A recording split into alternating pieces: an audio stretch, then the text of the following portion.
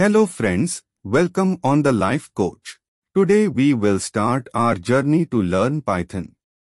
Python, the world's fastest growing and most popular programming language not just amongst software engineers but also amongst mathematicians, data analysts, scientists, accountants, network engineers, and even kids. Because it's a very beginner-friendly programming language. People from different disciplines use Python for a variety of different tasks, such as data analysis and visualization, artificial intelligence and machine learning, automation, etc. You can write Python scripts to automate a lot of boring tasks, such as copying files and folders, renaming them, and uploading them to a server. So Python is not just used by software developers, but also it is used by other professionals to automate their tasks and make their life easier. Python is a multi-purpose language. You can use Python to build web apps, mobile apps, and desktop applications as well as software testing and even hacking. All the above reasons are enough to tell you why Python is the most popular language among programmers and why you should learn it. Before you start your journey with Python, you should have a clear goal in your mind. Why do you want to learn Python? What exactly do you want to do with this language? Do you want to automate some dull or boring tasks? Or do you want to make some web applications? Most beginners make a common mistake that they start learning a language just for the sake of learning it without having a goal in mind.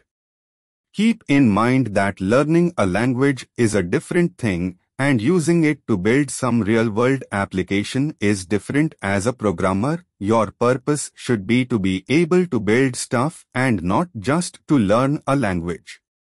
So firstly, explore each field and find out where your interest lies. We have already discussed various fields where Python can be used. So, first of all, decide what exactly you want to build. Once your goal is decided, stick with it and move to the next step to find out resources. There is plenty of documentation and videos available online, so it's very confusing where to start learning this language, especially when Python can be used in various fields. Understand that a single book or video course is not enough to teach you everything in Python, and initially as a beginner, you will also get overwhelmed with so many concepts, but have patience, explore and stay committed to it. There are some important topics, helps you to learn Python. Learn syntax and basics. Object-oriented programming concepts, built-in data structures. Frameworks for web development. Building desktop applications. Data analysis. Machine learning. Firstly, start with the installation of Python in your system. Just visit Python's official site, download the latest version, and you are good to go. Once the installation has been completed, you may use Integrated Development Learning Environment to write and run Python code. Now we are going to list out some topics to start with learning Python. It will take almost 1.5 weeks to cover all the basic stuff. Still, it depends on your learning process. The Python shell, basic arithmetic. Control structures. Accepting user input, strings and typecasting. Looping in Python, for and while loops. Exception handling.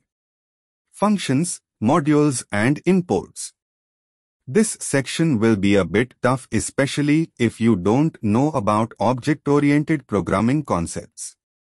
Take the help of some resources which we have mentioned, and with some practice, you will be able to understand the concepts. These concepts will be widely used in making complex applications, so understand these topics very well. It may take 1.5 weeks to learn. Frameworks for web development. There are so many frameworks for web applications in Python. Some of them are Django, Flask, Bottle, Tornado, and Pyramid. Django, a high-level web framework mostly used in startups and enterprises for web development. It follows the MVC pattern, and you can use multiple databases such as PostgreSQL, MySQL, SQLite, and Oracle. If you are a complete beginner and not aware of the terminology authentication, URL routing, API and models, then you will feel a lot of pain while learning Django. But take your time, have patience, go through some more resources and understand each line of code. Slowly and gradually you will understand everything. Learning Django may take 2 to 2.5 weeks. Flask is one of the easiest micro-frameworks to learn in Python. If you wish to develop a simple and lightweight web application, then Flask is suitable for that. It is not as powerful and extensive as Django but still provides features such as support for unit testing and building REST APIs. Learning Flask will take 1.5 weeks. For building desktop applications, Tkinter, PyQt, Kivy, WXPython, or PyGUI libraries are very good for building desktop-based applications. Tkinter is an open-source library, and it allows you to build desktop GUI applications using Python. Learning Tkinter is simple and provides a graphical interface. It will take around 1 week to learn Tkinter. PyQt is one of the most powerful cross-platform GUI libraries owned by Nokia. It combines Python programming and the Qt library. It can be used to design graphical user interfaces for a desktop application. Kivy, it can be used to create desktop applications. Also, it supports platforms like Android, iOS, Linux, and Raspberry Pi. For data analysis, NumPy, Pandas, Seaborn, Bokeh, SCIPY, and Matplotlib. These libraries are good for data analysis. These libraries are helpful for those who want to become data analysts, data scientists. Learning NumPy or Pandas will take around 1 week. NumPy, it is an array processing package and provides a high-performance array object. It is widely used for scientific computing with Python and provides essential features. Pandas is also a very good open-source library that is used for data analysis. It provides high-level data structures, such as data frame, and a vast variety of tools for analysis. It also can translate complex operations into a few commands. Using this library, data manipulation becomes a much easier task. For machine learning, TensorFlow, most popular deep learning library developed by Google. It is a computational framework used to express algorithms that involve numerous tensor operations. Scikit-learn, a machine learning library for Python, designed to work with numerical libraries such as SCIPY and NumPy.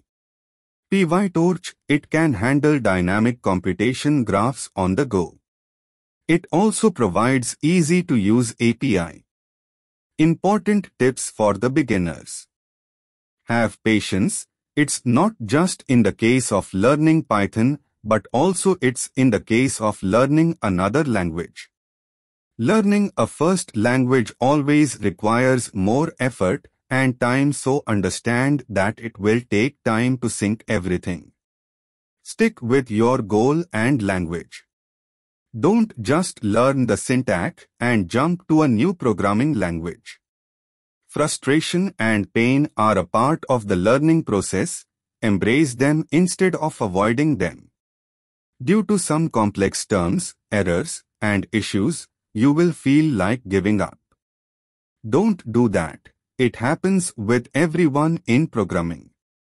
Give some time to yourself and understand the topic using some other resource and with a focused mind. Be consistent. If you are not consistent in learning, it will take a lot more time and effort. Building a project is always helpful in building confidence, so don't ignore its importance.